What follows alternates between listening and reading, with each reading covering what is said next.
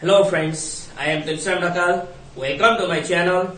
In this video, we are going to learn about the difference between SRAM and DRAM, static random access memory, static random access memory, and dynamic random access memory. Difference between SRAM and DRAM. The first difference is SRAM stores data or programs as long as power supply is on state. Until and unless the power supply is on, it stores data, but it loses its stored information in very short time even though power supply is on state. Both RAM are volatile in nature, but DRAM stores short period of time. It stores data for a short period of time even though the power supply is on state. But it stores data or instruction as long as power supply is on state. The second difference is it is made up of with transistor and flip-flop, and it is made up of with capacitor and few transistor. It is made up of transistor and flip-flop, and it is made up of capacitor. DRAM is made up of capacitor and few transistor. And for a single block of memory, 6 transistors are used. For a single block of memory, 6 transistors are used in SRAM, but for a single block of memory, only 1 transistor is used in DRAM.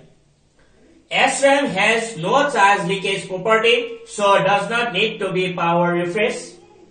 And DRAM has charge leakage property, so it needs to be refreshed after each read operation.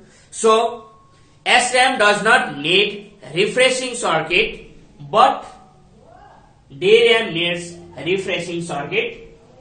Refreshing circuit is not implemented, means that it is not necessary to refresh SRAM, but DRAM needs refreshing circuit, so refreshing circuit is implemented in DRAM. Next, SRAM utilizes less power, DRAM utilizes more power.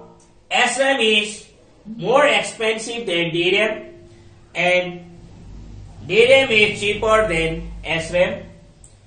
SRAM is faster than DRAM and it is slower than SRAM, because SRAM, cache memory is the example of SRAM.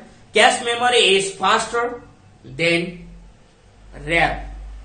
So it is faster than DRAM, it is slower than SRAM. It has low density. SRAM has low density, but DRAM has high density. SRAM is available in smaller storage capacity of few MB, but DRAM is usually available in large storage capacity of few GB. We can get a RAM of 8 GB, 1 GB, 2 GB, 4 GB, 8 GB. So it stores data in the form of voltage. SRAM stores data in the form of voltage, but DRAM stores data in the form of charge.